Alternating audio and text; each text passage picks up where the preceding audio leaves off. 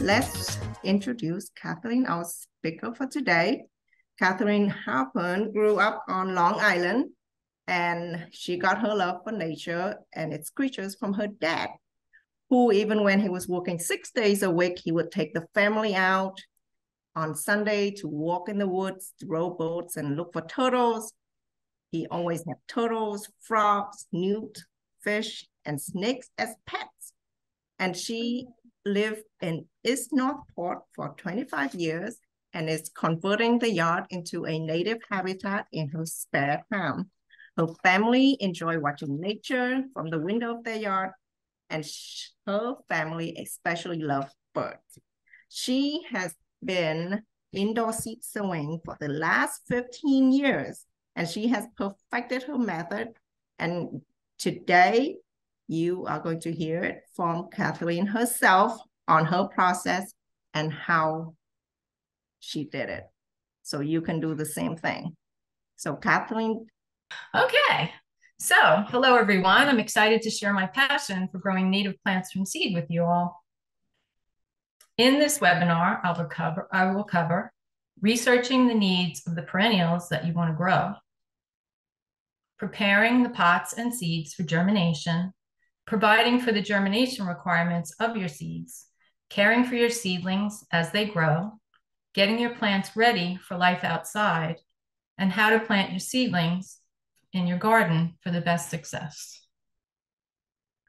About 15 years ago, I started growing plants from seed, first to save money, and now out of love for growing things. There's something so hopeful about putting seeds in a pot, taking care of their every need, and being rewarded with healthy plants, especially when those plants are native and are helping support local wildlife. Most of the perennials in my gardens were grown from seed. You don't need a lot of property to have an abundant native garden. My property is only 1/5 of an acre, and I have over 30 varieties of native perennials and shrubs. These are some of my gardens. I expand my gardens each year and further shrink my lawn. My soil is mostly clay, which can be challenging. My house faces south, so I get lots of sun in my front yard. In addition to these gardens, I've added 3 small native trees to provide a bit of shade and habitat. In my backyard, I have an old growth oak tree that shades most of the yard, as do the oak trees on my neighbors' properties. Over the years, I've added a pussy willow tree that I grew from a single branch and over 20 native shrubs in the hopes of attracting birds for nesting and berries, including red twig dogwood, elderberry, spicebush, arrowwood burnum, winterberry, sweet pepper bush, mountain laurel, and summersweet. I also added a river birch to the back corner of my yard. So I fit a lot in that 1/5 of an acre. Here are my reasons that I love to grow native plants from seed. It's inexpensive. You can grow dozens of plants from a packet of seeds or a handful of collected seeds. It's a hopeful hobby. You can create new life in your garden. You can learn about and reproduce your favorite plants. Whatever plants you love, you can grow in abundance. It benefits local wildlife. You're providing for pollinators, and your garden is a natural songbird feeder and nesting place. It contributes to genetic plant diversity. Plants grown from seed are much more genetically diverse and therefore more resilient than plants purchased. Your gardens are always growing and changing. You can expand and improve your garden in every season. In addition to adding native plants to my garden, I've been working to remove invasive plants such as Rose of Sharon, wisteria, multifloral rose, and lots of English ivy. I also used to weed regularly, but about 8 years ago, I started letting some plants go to flower so I could identify them. In the spaces I have cleared of invasives, I have some wonderful native plants that volunteered in my yard, like blue wood aster, white wood aster, evening primrose, and jewelweed. These are volunteer native perennials, not weeds. The wildlife in my yard love these natives too. You may want to be a bit more patient with the weeding in your yard. Just be sure to identify the plants and remove them before they go to seed if you decide you don't want them to spread. Blue wood aster is one of my favorite volunteer native plants with its tiny pale blue flowers. The rabbits love to eat those flowers. And since it self-seeds abundantly, it saves my other asters from being eaten. This year I had a large clump of blue wood aster that I was going to remove because it was crowding my viburnum bushes. Then I noticed all that was left were 12-inch twigs. Since blue wood aster is 3 feet tall, I thought I must have deer in my yard, but then my daughter spied a rabbit biting off the stem as high as he could reach and then eating the flowers when they fell to the ground. Wood aster is cool because the center of the flower starts out yellow and turns pink when the pollen is all gone. It's also fun to watch the sparrows on the white wood aster. They love the seeds. They fly up and try to balance on the skinny stems while pulling out the seeds before the stems give way and they fall to the ground. Well, they jump to the ground. They can fly. These are some of my favorite native perennials that I've grown from seed, pictured here in my gardens. New York ironweed is one of the best native plants for attracting large butterflies, and the songbirds love the seeds.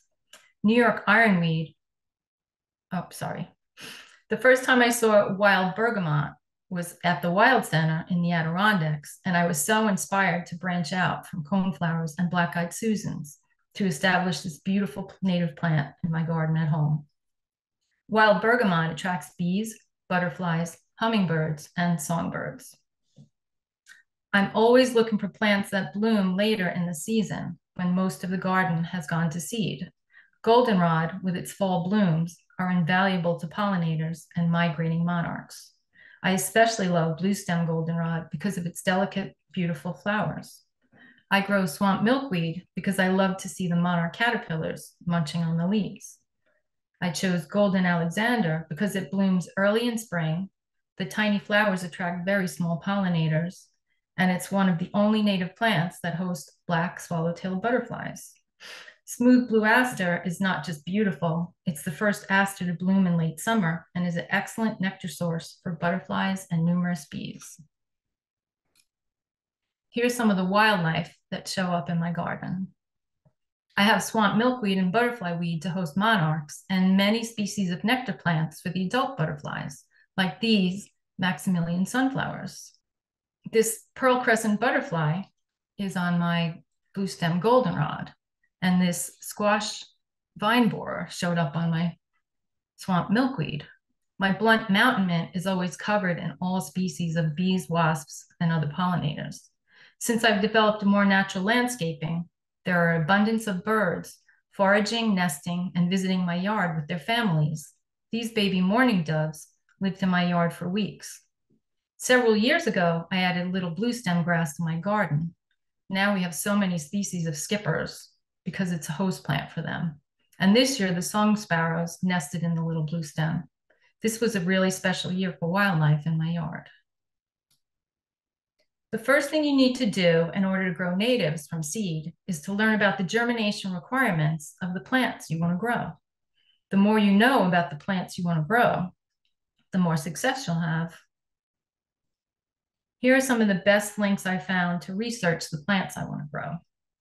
Prairie Moon Nursery, the Wild Seed Project, and Grow It, Build It website and YouTube videos.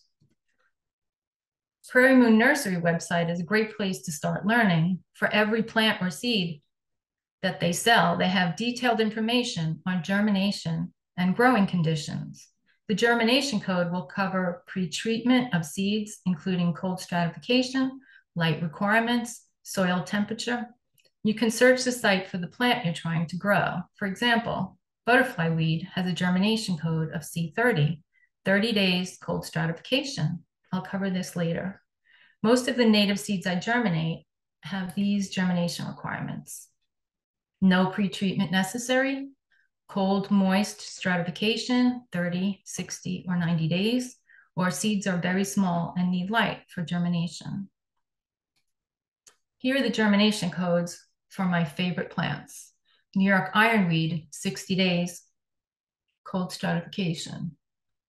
Wild bergamot, no special treatment. Blue stem goldenrod, 60 days cold stratification, and also it needs sunlight to germinate. Swamp milkweed, 30 days cold stratification. golden Alexander, 60 days, cold stratification, and smooth blue aster, no special treatment. Wild Seed Project website has excellent information on how to grow from seed. This article covers how to germinate, sowing seeds, and waiting for germination. They assume you're putting your pots outside, but I have better luck inside. You can try both. This article will tell you about putting the seeds outside. Grow It, Build It is another excellent website. They also have videos on YouTube with specific details on lots of native plants. You can search YouTube for the video you need. For example, Grow It, Build It, Wild Bergamot. These videos will cover what it is, why to grow it, how to save and germinate seed, and what wildlife it'll bring to your yard. My process came from these sources and trial and error.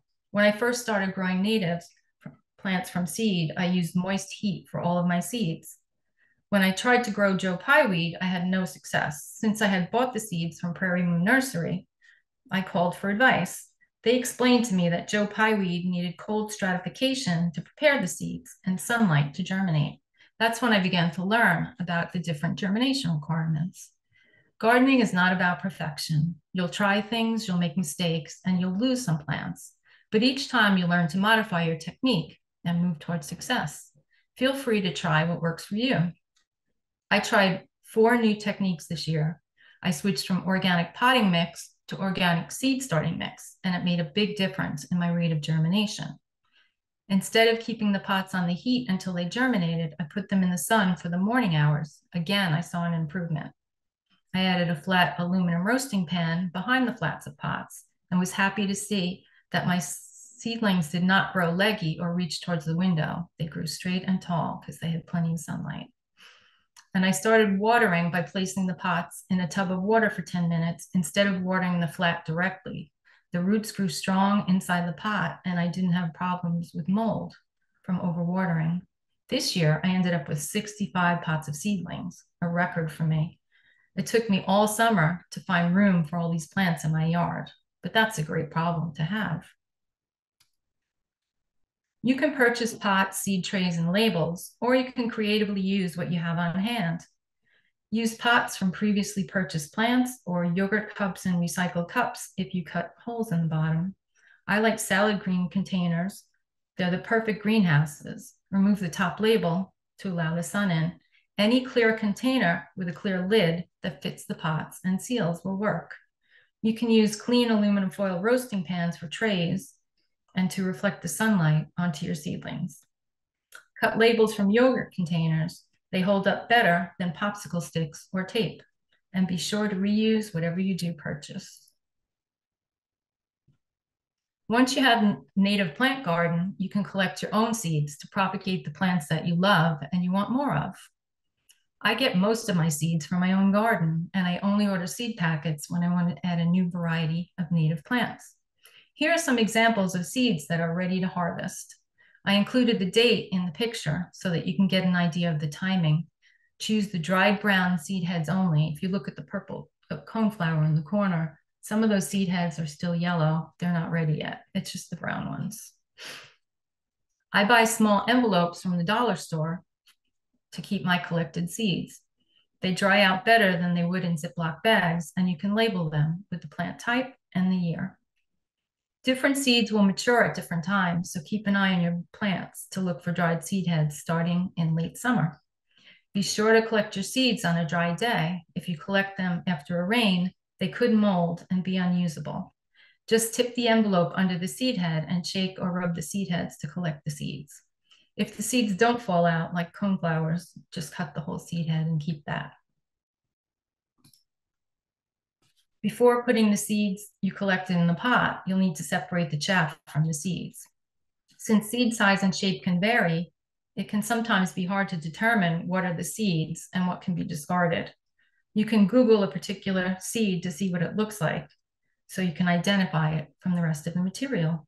Some seeds, like blue stem goldenrod and ironweed, are hard to separate. If you look at them, they have a little umbrella attached, and I find it difficult to remove that, and I wouldn't want to damage the seeds, so I just plant them like that. That's fine. So here are some examples of some seeds that I've prepared already this year: blue stem goldenrod, purple coneflower, New York ironweed, smooth blue aster, wild bergamot, and yellow coneflower. This year, I'm going to add columbine and wild blue phlox to my garden, so I purchased seeds. I've had success with native seeds that I purchased from Prairie Moon Nursery and the Wild Seed Project. But I've since learned that it's best, if possible, to choose native seeds that are locally sourced. They have adapted to local conditions and evolved with the local pollinators. At this time, it's not easy to find locally sourced seeds.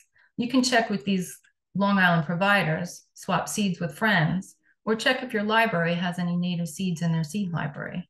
I welcome your suggestions too for other options to find locally sourced seeds. If you can't find locally sourced seeds, it's okay to purchase seeds from Prairie Moon Nursery or Wild Seed Project. Hopefully in the future, locally sourced seed will be more readily available.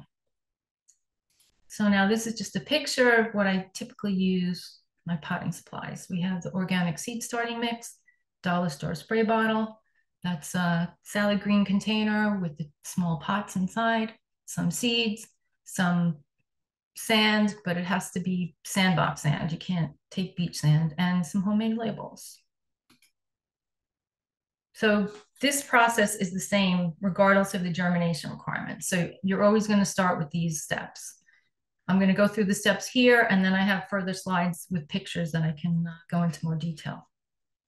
I use the 2.5-inch pots filled with damp organic seed starting mix. Add enough water to get the consistency of brownie mix.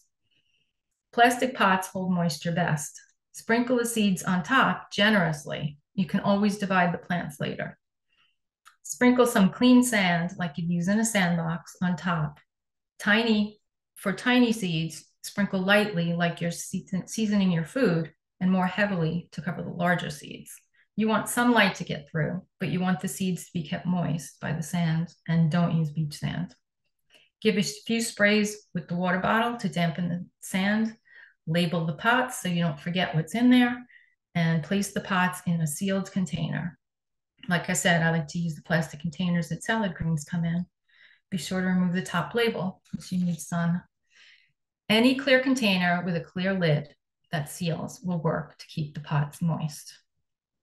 Here we have the pots in the container. This is some seed starting mix with enough water so it looks like you're making brownies. And then you fill in the pots, but don't fill them all the way up to the top because you don't want the seeds to wash away when you spray them. And then here we have the top row is aster seeds and the bottom row is wild bergamot. Aster seeds are a little bigger, so we put more sand. But once you hit the water, you see, you can still see the seeds through there, but they'll be held in place and kept moist this way. And the wild bergamot are tiny seeds, so they take much less sand, and again, hit them with the water. And you want to label them and put them in the container.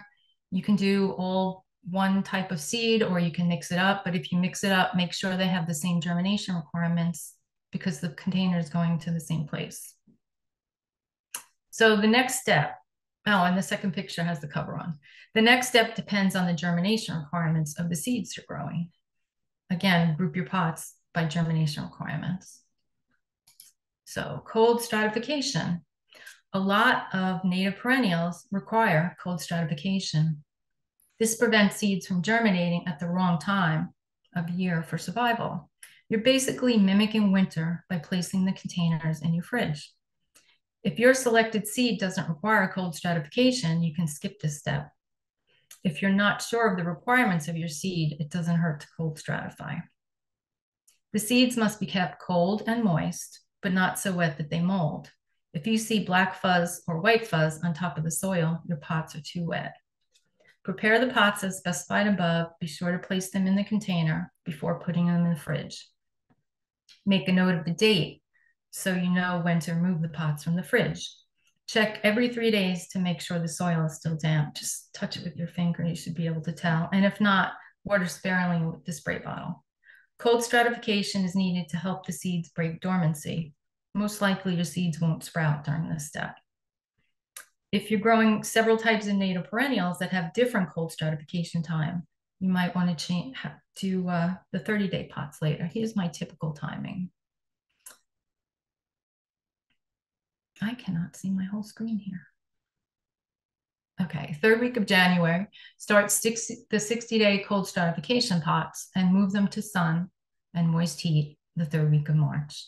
In the third week of February, I start my 30 days cold stratification pots and move them to sun and moist heat third week in March. And in mid-March, we start the pots that don't require cold stratification with just sun and moist heat. You can start additional pots at any time. I think one of the previous slides had a picture of a little blue stem that I had started, and I think I started that in May because it comes up pretty quickly. Once the seeds have cold stratified, or after potting if no cold stratification is needed, I use my low-tech method for simulating morning sun and afternoon shade using a south-facing windowsill and a radiator. If you don't have a south-facing window and a generous size radiator like I do, you might need grow lights and heat mats, but I haven't had to use either one of these techniques. Place the container, still with the clear cover in place, on the windowsill at 8 a.m. Around 1 p.m., move out of the sun and onto the radiator for the rest of the day and night. Don't leave the container in the sun all day. It could overheat and cook the seeds. This process of warmth and light will work for most native seeds. Check the containers every other day to make sure the pots are damp, and water as needed with the spray bottle. Native seeds take a long time to germinate. It's expected. Don't be discouraged. Just keep following the steps. The resultant plants will live in your yard for years and years and self-seed. It's worth the wait. For example, this year I started Oldfield Goldenrod 60-day cold stratification on February 2nd, moved it to sun and heat April 4th, and had tons of sprouts by April 11th. Once the pots sprout, which could take days or weeks depending on the native plant you're growing, remove the cover. Just leave them in the sun from here on out. And once they have leaves, don't top water. Fill a separate container with water and sit the pots in for 10 minutes every other day. In the past, when I directly watered the bottom of the containers, I had trouble with mold, and the seedlings would grow long roots out of the bottom of the pot. When the sprouts have grown to about an inch, you can move them to a regular plastic flat on the windowsill. I add a flat aluminum foil baking tray to the back of the flat to bounce the sunlight back at the plants. Before I started doing this, my seedlings would lean towards the window and get very leggy looking for light, and I would have to keep turning the pots. When the seedlings get too crowded or are getting too large, split the bunches of seedlings into 2, 3, or 4 clumps and move them to a 3-inch or larger separate pots. Switch to moist organic potting mix at this time. Seed starting mix doesn't have the nutrients for optimum growth.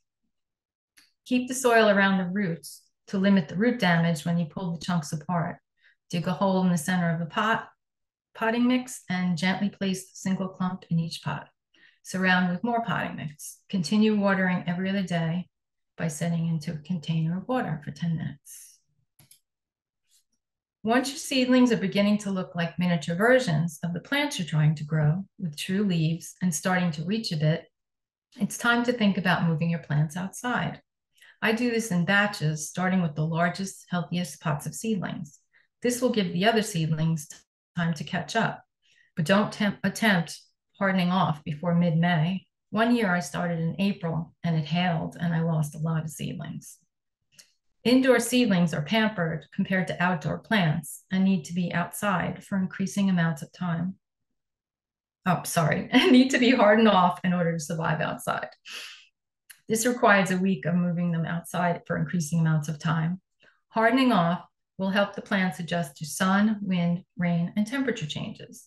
The process can be tedious, but well worth the results. Start with an hour the first day and increase an hour each day, splitting the time between sun and shade at first. Beware of windy or unseasonably cold days. Both can desiccate new seedlings.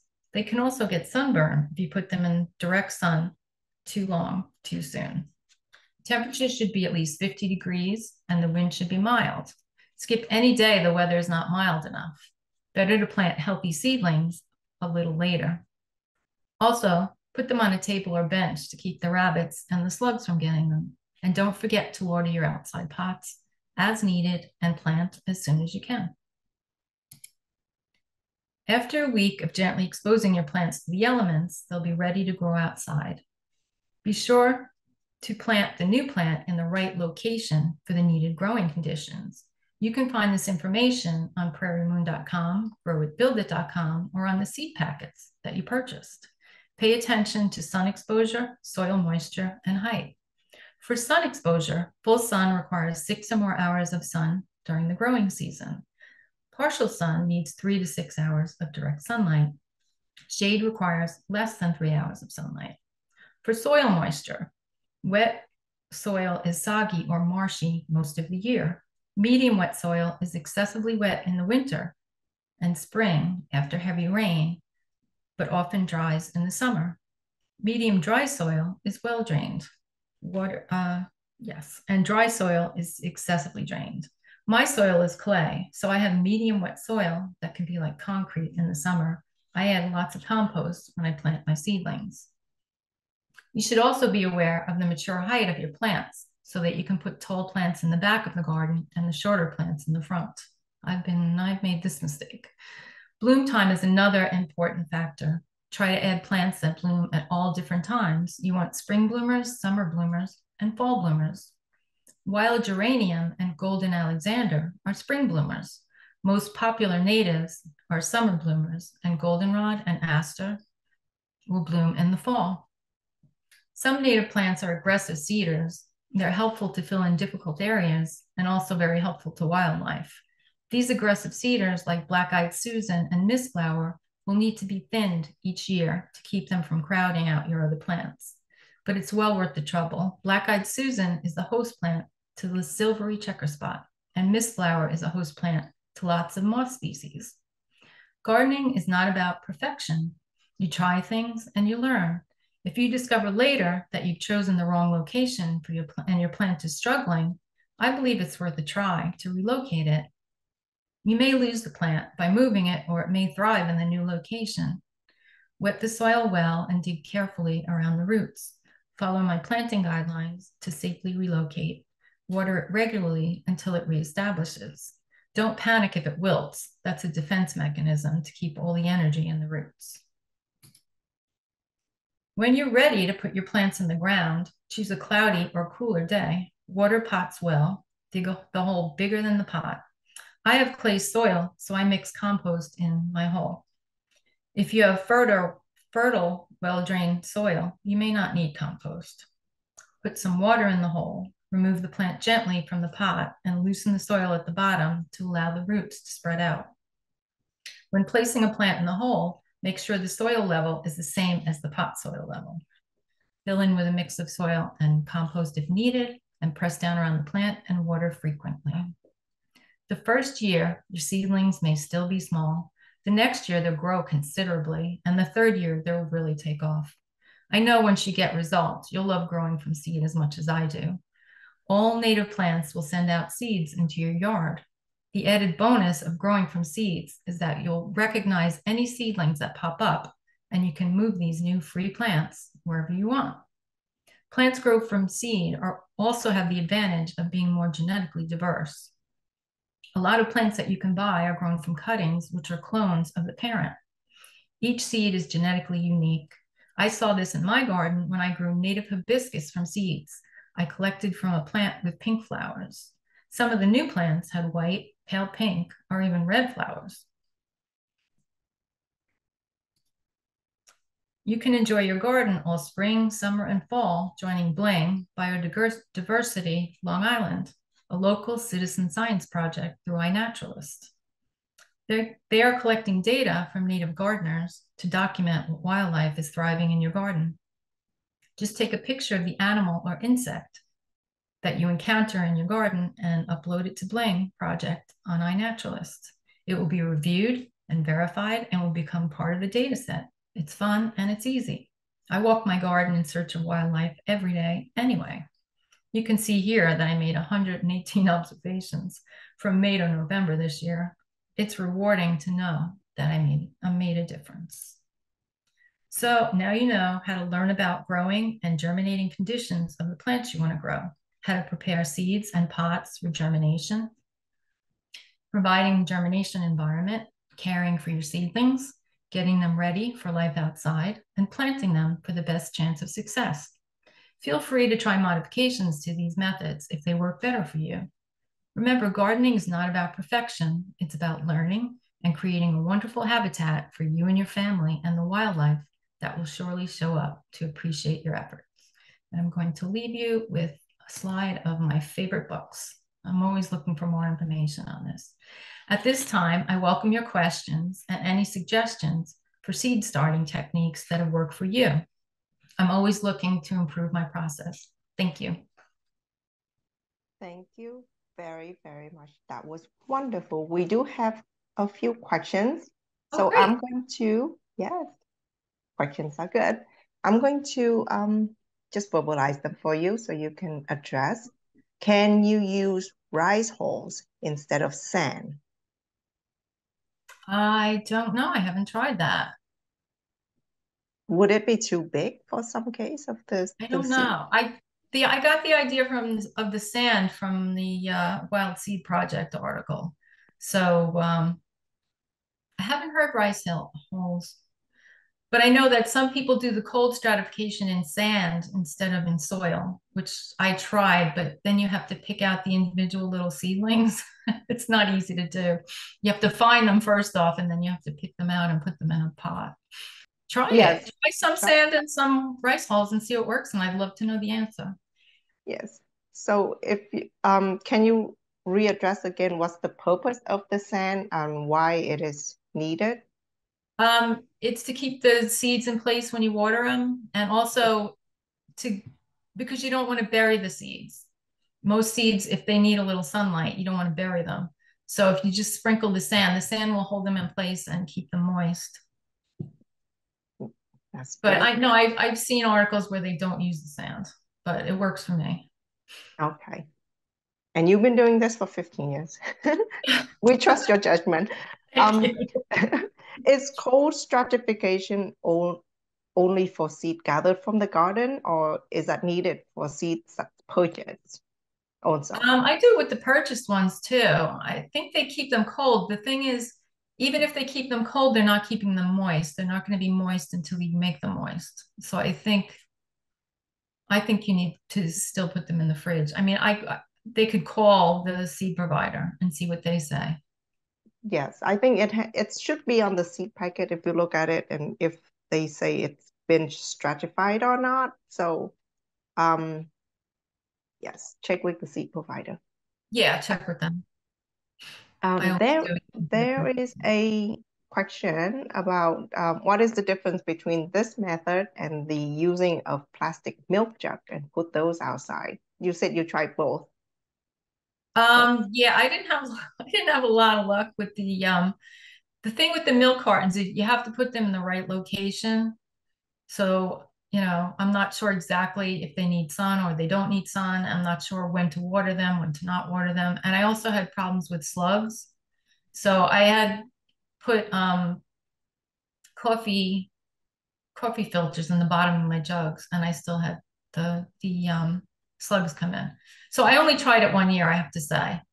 I kind of prefer to be hands-on. So I like to keep an eye on I like gardening in the winter. So I like to have to check my little containers every 3 days and all that. I enjoy that. And it doesn't take that much time, because, it takes like 15 minutes every couple days. But I just enjoy that. So I didn't feel like I had enough control with the milk jugs, but a lot of people love that method and they get so many plants from it. It just didn't work for me. There's one about Bling. Yes. Bling is a group that you can join if you have iNaturalist. We have a webinar on it actually, so I will put that link on there. But I went to a previous webinar and that's why I started doing it. I love it. yes. I walk around my garden every day looking for critters anyway, so I love that I can take a picture and send it to the data set.